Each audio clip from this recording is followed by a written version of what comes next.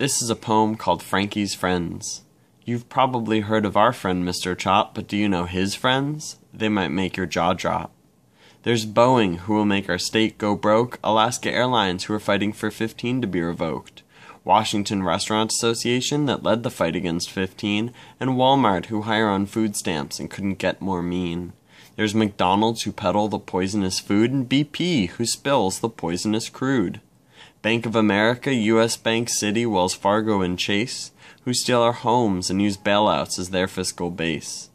There's Vulcan, who makes rents spike all around, BNSF Railways, who want to run oil and coal through our towns. There's Comcast, who's working to end internet freedom, and GlaxoSmithKline, who sells pharma drugs at prices to bleed 'em.